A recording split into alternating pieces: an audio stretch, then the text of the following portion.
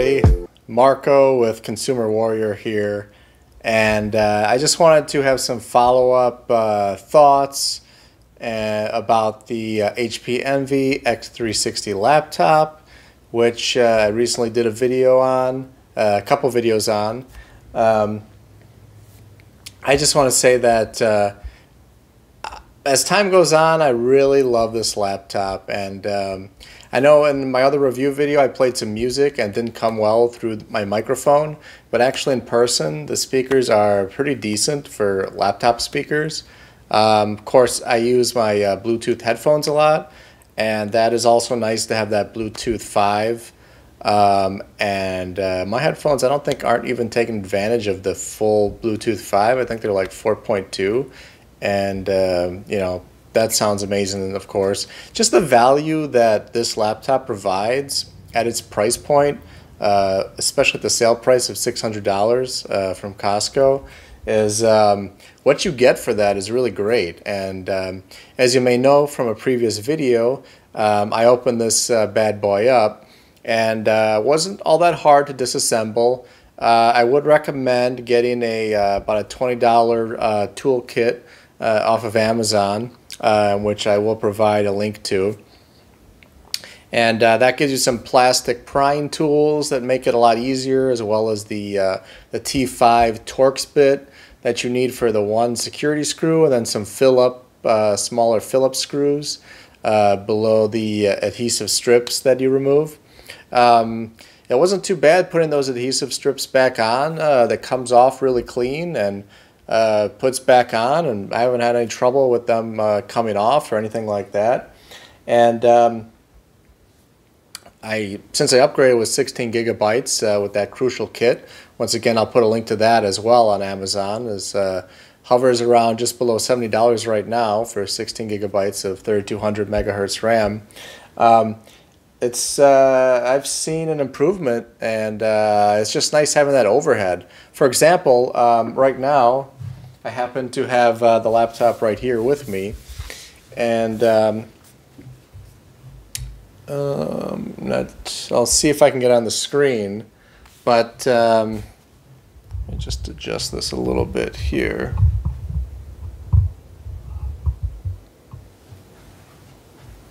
Okay.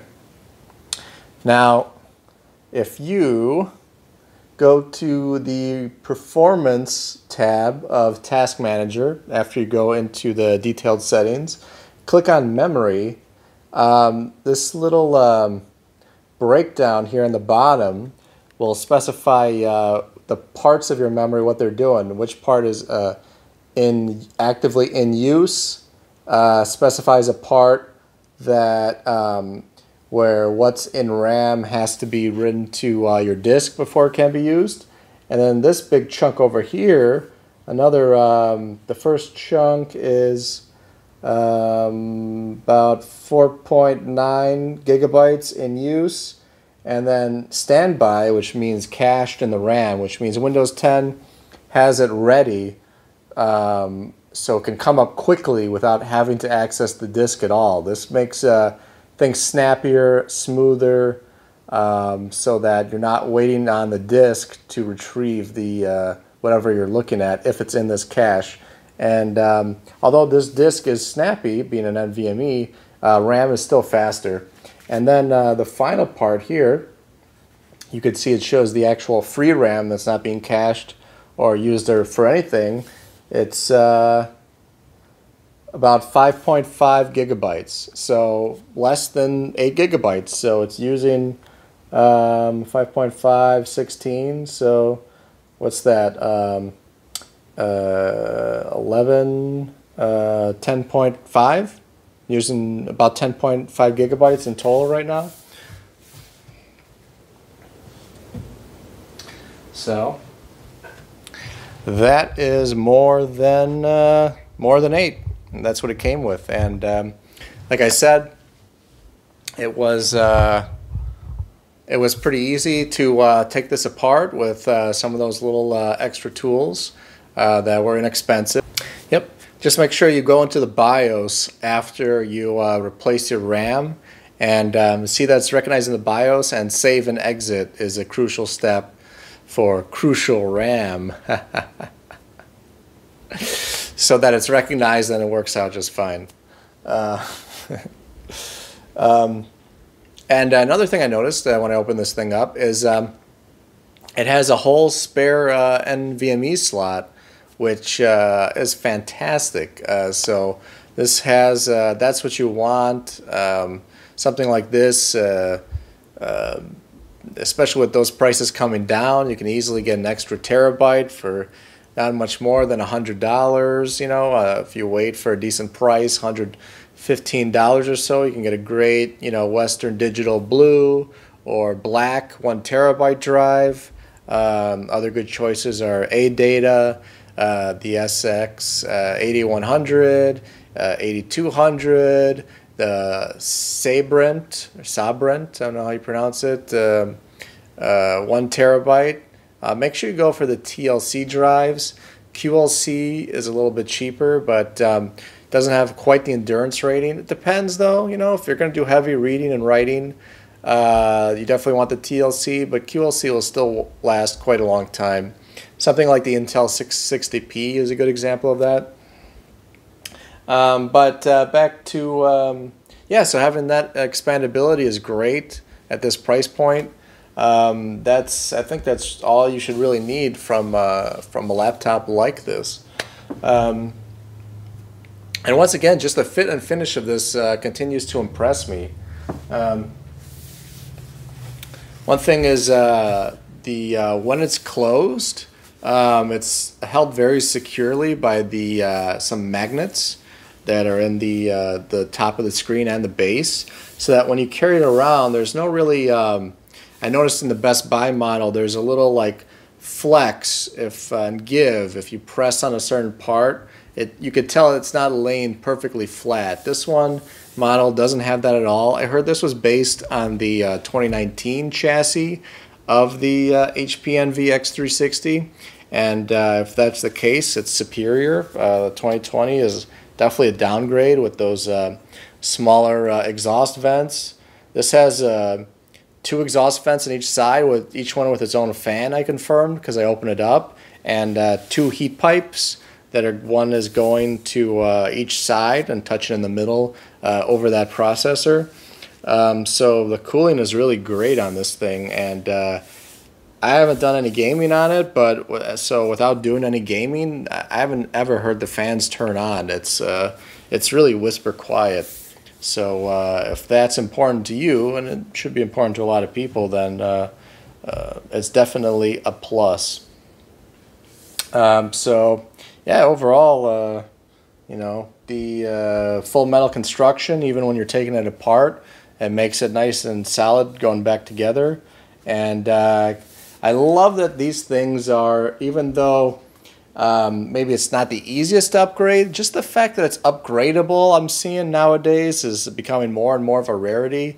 You know, I hate being stuck with those soldered RAM laptops from Lenovo and the like. Such a terrible trend. We should be able to upgrade our own laptops for just regular people. You don't have to be an enthusiast. It's not that difficult, as you could see from my videos. I'm not all that tech savvy, really. You know, I have common sense. I know some things, but it's not like you know, it's not like it's my profession or anything like that. So, you know, it's just so important. It's so nice being able to upgrade your hard drive later on. If I really wanted to, I can get 32 gigabytes. I don't know if the max is 64 gigabytes. And, you know, the brightness hasn't been an issue at all. Plenty bright for me. The screen quality has been good. I haven't played around with the brightness settings, or not the brightness settings, but the hue and color saturation yet. But I heard that might be something to play around with, which you could do in the AMD Adrenalin. That's coming up for me. I'm going to take a look at that.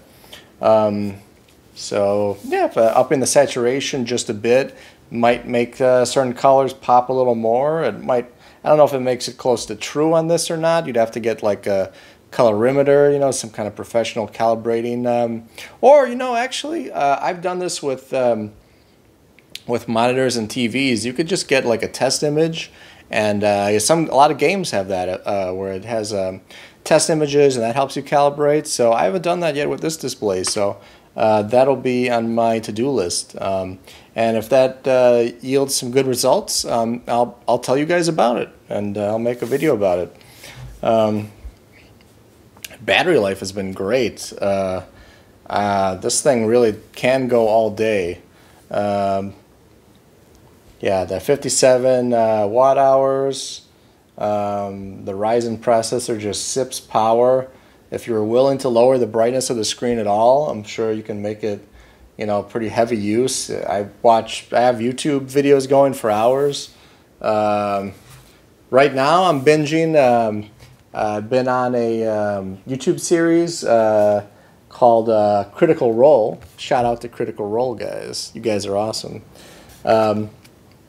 They play Dungeons and Dragons with some voice actors who work on video games, and they're a lot of fun. And I have this playing while I'm doing other things for hours, and it just keeps chugging along playing YouTube videos.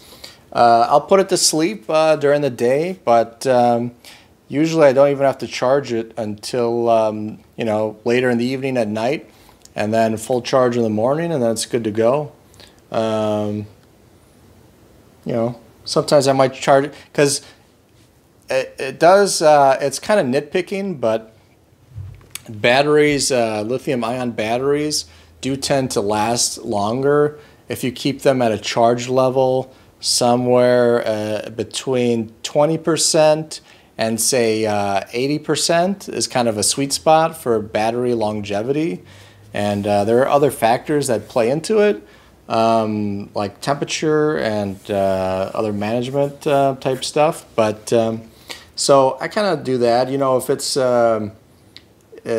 it's not too low, I don't charge it unnecessarily. I kind of just let the battery go down and run off the battery until it gets closer to that 20-30%. At the same token, I try not to let it go, you know, close to zero or below 20% before I charge it. So that's just something to keep in mind if you really want to maximize the battery life, and if it's not a big inconvenience, you know. But if you don't have easy access, it's not the end of the world.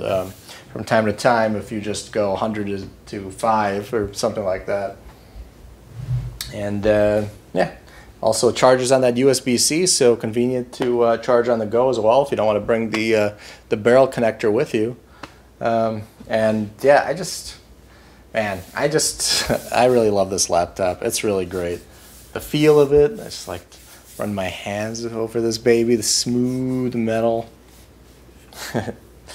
Backlit keyboard, all that. Just a great laptop. I think the upgradability, the build quality, the new Ryzen processor kind of enabling this great package at a price point that's reasonable is really a fantastic combination that I think is going to be hard to beat unless you're willing to spend significantly more money for the foreseeable future. So that about wraps it up for this video. Said what I wanted to say about this laptop. You know, if I find some noticeable improvements to it. Oh, there was one thing. Actually, I did ended up running Crystal Disk Mark on this thing to show you the performance of the Samsung NVMe drive on this one, 512 gigabytes. So, if you'd like to see, those are the numbers. With the anime girl showing them off for you there. So, I'm sure you can see that clearly there.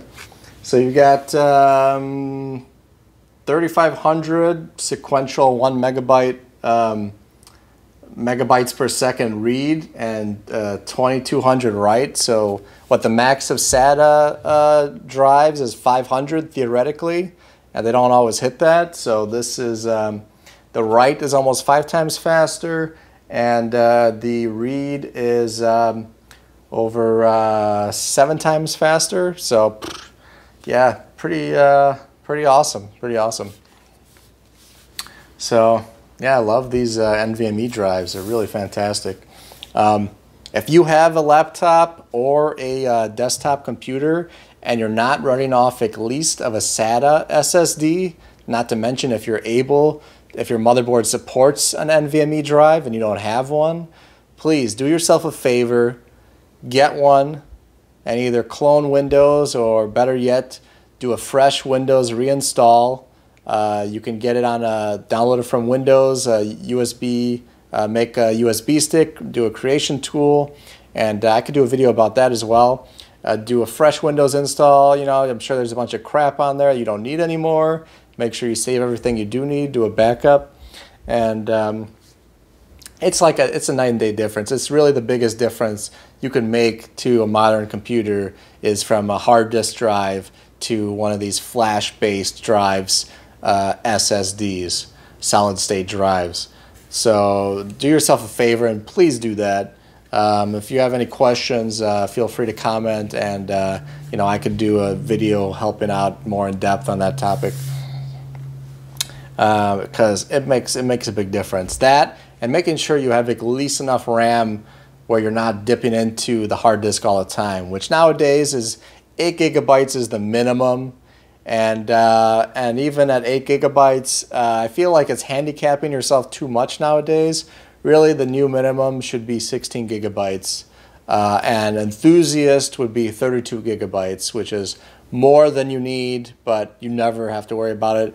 I'm not even there yet. I've never had a system with 32 gigabytes, so I would like to try it to see if I can perceive any noticeable difference. I'm guessing no, even with Windows caching, but yeah, I'd say 16 gigabytes really should be the new minimum from 2020 on.